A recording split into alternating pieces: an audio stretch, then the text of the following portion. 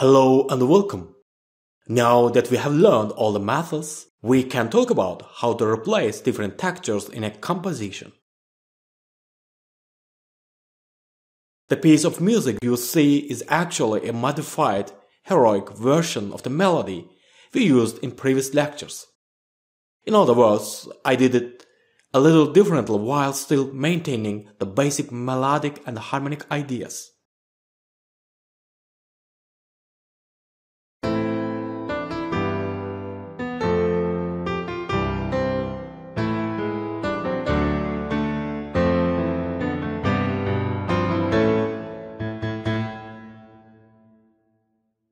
Here's my orchestration plan for this composition. First, create an introduction, then orchestrate the first 4 bars of the melody in a homophonic style. Next, make the texture more complex, starting with the 5th bar. So I want to create a climax by adding a polyphonic and a chordal texture. Let's do it. First of all, let's start with creating a rhythmic pattern for percussion instruments. Of course, the rhythm we choose will determine how the orchestration will develop. I think of a figure in the combination of 2 instruments, the snare drum and congas.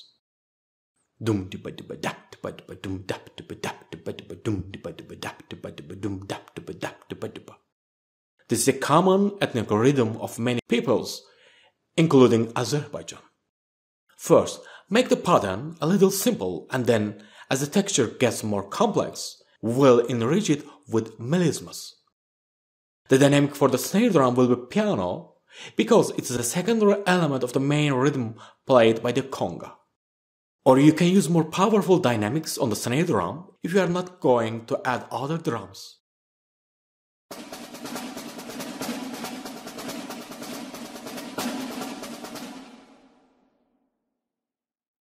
Now let's move on to the main instrument. In this section, the conga and the tuba emphasize the main beats of the rhythm. They will be more complex later. The strokes used here are the open, slap, and tip. Let's listen to them all together.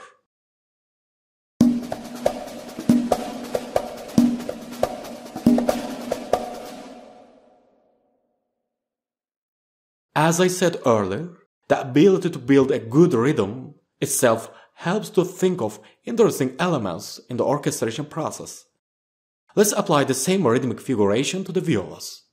For this, I will use a hybrid method including both break and stretch methods. So, while the first notes are broken horizontally, the following notes will be arpeggiated.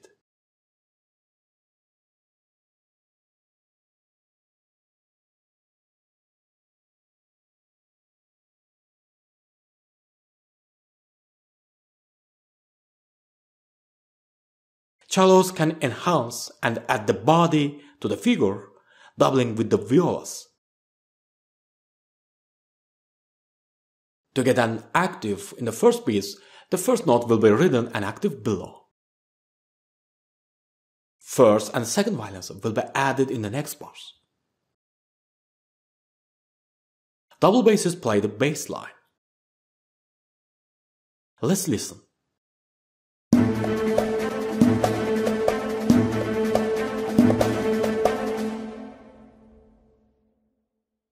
This introduction can be filled with episodic elements, but for the introduction to be heard heroically, it must be simple and decisive. Now let's move on to the texture 28A.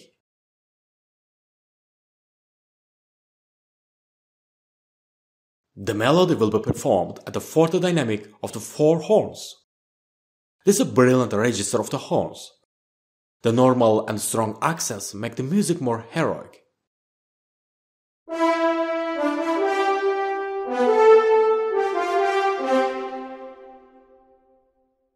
What about the percussions?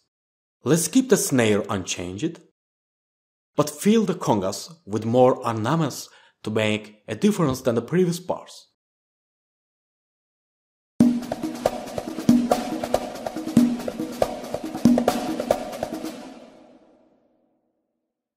The hybrid method remains unchanged except for the harmonic change. So the first bar is the A minor. Then it goes to the E minor. Then to the F major. Only the last bar has an upward direction since the melody goes to the climax. The contrabass will be doubled by bassoons. We have done the hybrid method. Now I'm gonna add the spread method below the melody. The close 4-part harmony will be played by the brass section. The dynamic marking should be piano or maybe mezzo piano to keep the soft background of the horns.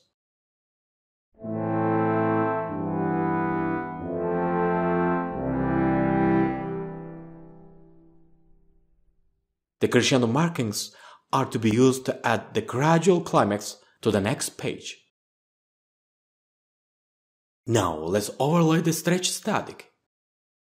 Generally, in film scoring, these kinds of figures are always used in unison or single-lined, not to dominate the melody. But in concert music, the figures are frequently extended with chordal extensions. It can be open part writing or close. But today we are gonna make a film music style texture, hence let's just double them in unison.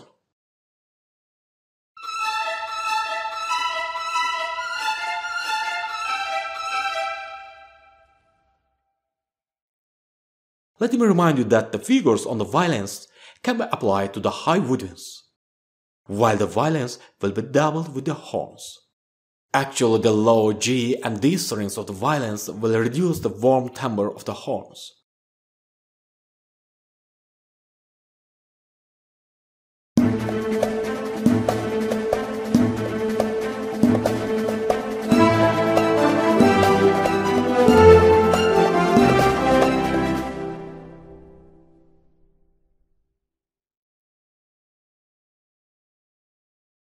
So the texture A is ready. The next texture 28B will contain chordal and polyphonic elements. But first, let's check out what instruments can be chosen. Shot number 1 will show you how to do this correctly. So the fact that the melody boundaries are between G3 and A4 opens up a lot of possibility for us. The horns are in their best of bass register. If I add the trompas above them, then they will be in their best of bass register, right?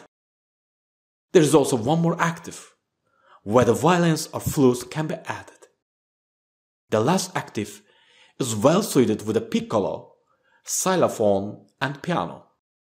This is a wide space 4-part melodic device. That's why we learned this chart in our previous lectures. So the hierarchy of the instruments through the registers will be as follows: horns, trompas, violins or flutes, piccolo, piano or xylophone. I will use the horns, trompas, violins and piano. Let's start to make a chordal device.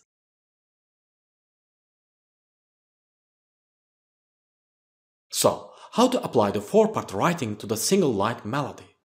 To do this, you need to add the chord tones of the harmony to the composition of the melodic line.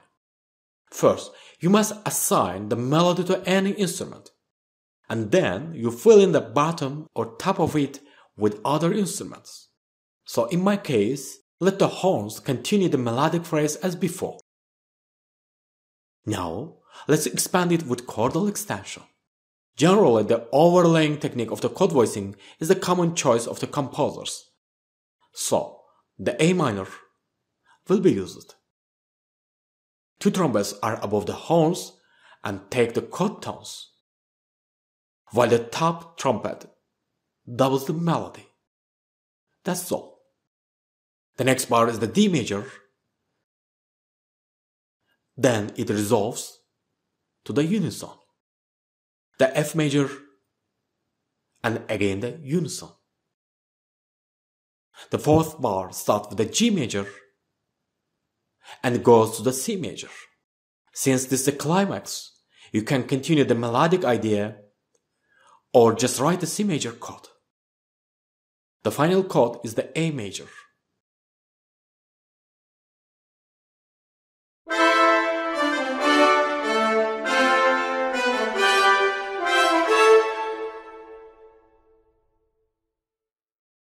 This is a basic form of writing.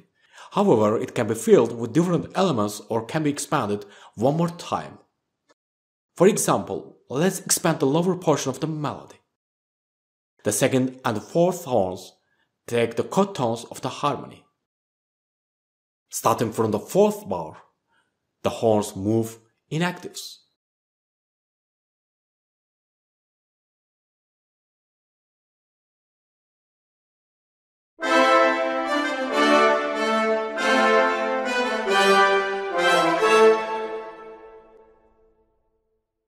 Let's do one more change. Instead of long notes, ba ba ba bam bam, write the ba bam ba ba ba ba bam bam. Just break the trumpet pass to add the fanfare sound.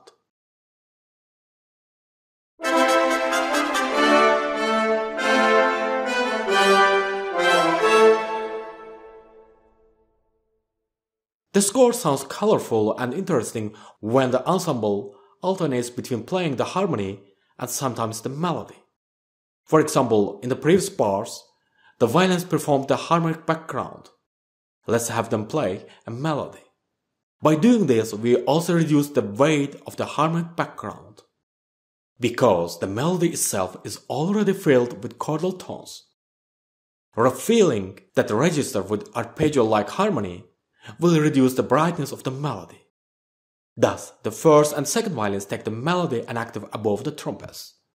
I use a single-line device for the violins since it will be nonsensical to fill all registers with chordal melodies.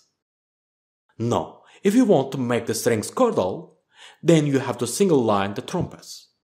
This kind of approach can be considered the most appropriate option for film scores.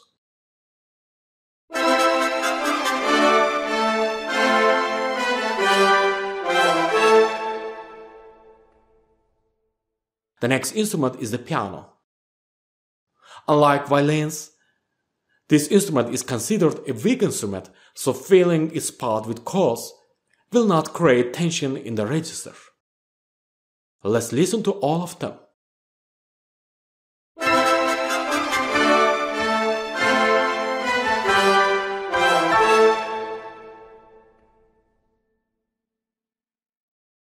As you can see, there is a gap between texture A and B. We can use episodic stretch rounds to fill this transition. So we have to replace the last quarter note part of the previous bar with rounds. You can make it whatever you want, be it chromatic or diatonic. The important thing is that the transition is logical and comfortable for the performance. We can add the same to the piano. Of course, the tremolo of the suspended cymbal is indispensable. Also, it will be interesting if we emphasize the upbeat of the French horn with the timpani.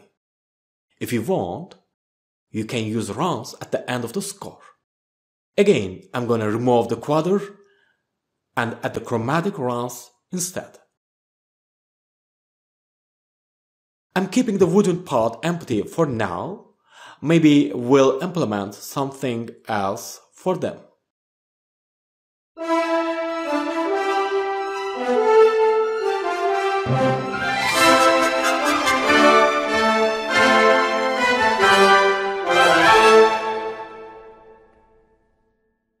So we finished the instrumentation of the main melody.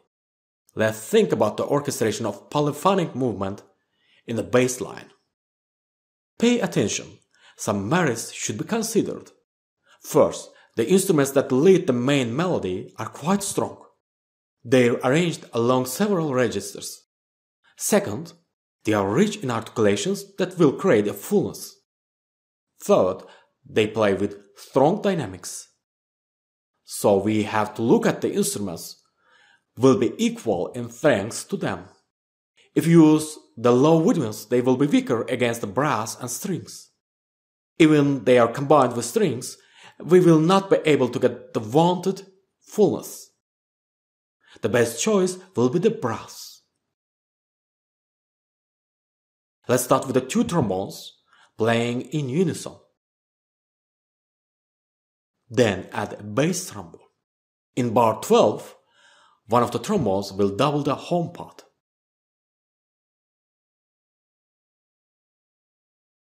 A bass trombone will join them in the 10th bar to gradually increase the power.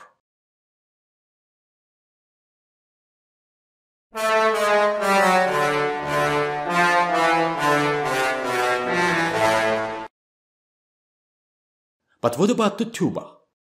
One nuance should be taken into account. If there is a wide space between the secondary melody and the bass line, then the tuba can play the bass line. Otherwise, if the secondary melody is in very low registers, then the most logical choice would be to remove the bass line entirely and give the tuba a secondary theme. Since there is plenty of space left in this piece, I'll use the tuba on the bass line. The G note will be effective since this is the common tone of the G major and C major.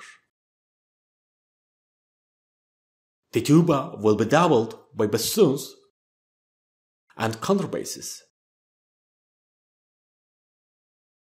while the left hand of the piano will be an octave blowed.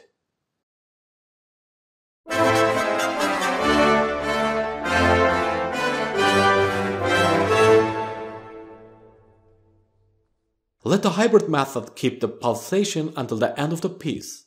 Of course, they should still be arranged according to the harmony of each bar.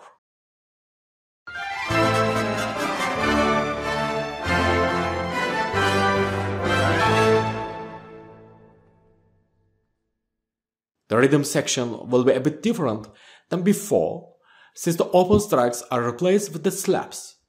I do it for the drive and energy.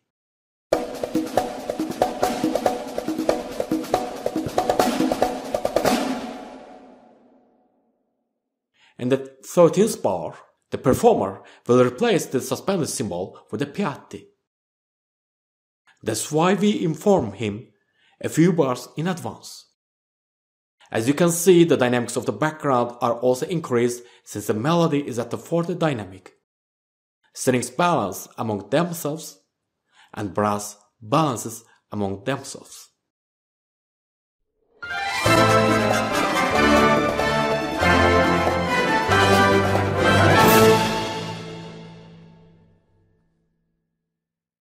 So basically we have finished the main orchestration of this part. But let's give something to the woodwinds so that they don't resent us. If you want, you can have them play a melody above the trumpets. But today I will talk about a slightly different technique, uncalculated tremolo. These tremolos also belong to the spread method. Unmeasured tremolos or trills are useful tools for the orchestration. For example, if the sketch has a 4-part chord, but you only have 2 instruments, then the tremolo technique will help you play that chord.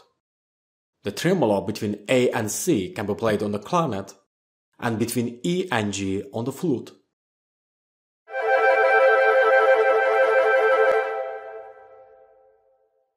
The rapid transition or alternation of these 4 voices gives the listener the impression of a 4-part harmony playing at the same time. That's why I classify this technique as a spread method.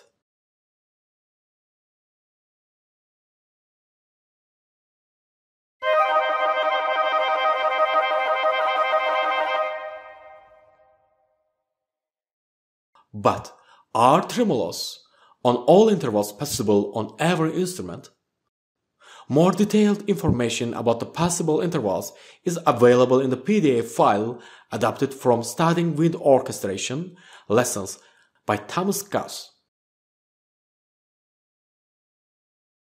Generally speaking, the minor and major seconds, minor and major thirds, tremolos are frequently used in symphonic literature. As the intervals become wider, the difficulties are increased, depending on the instrument. But today I'm gonna interlay the major second intervals between the main melodic device. So, 2 clarinets, an English horn, and 2 oboes play the lower tremolos, while 2 flutes are an octave above them. These are the single-line tremolos. However, the chordal tremolos also work well. The episodic runs applied to strings and piano will also be added to the woodwinds.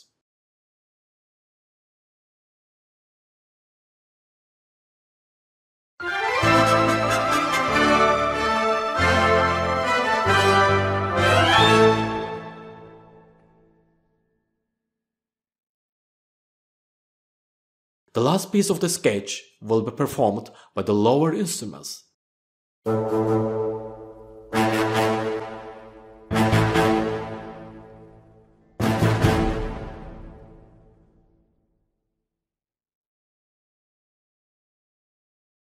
One of the course members asked what we should pay attention to when changing orchestral pictures, that is textures. First, change the registers. If the melody in the first texture is in the medium register, then in the second texture change its position to high or low register. Second, change the dynamics. If the first texture is piano, then the second texture may be mezzo forte or forte. Change the accompaniments and change the instruments. For example, I gave the violins the stretch static method in the previous texture 28A. But now I gave them a melody instead. And the tremolos are played by woodwinds. There could be another option. For example, if I had given the woodwinds the stretch static method in the previous texture 28A, I would have given them a melody in the next texture. Violins would have to play the tremolos. Conclusion: the instruments always should change the mission in the score. The same group must play the harmony and then the melody.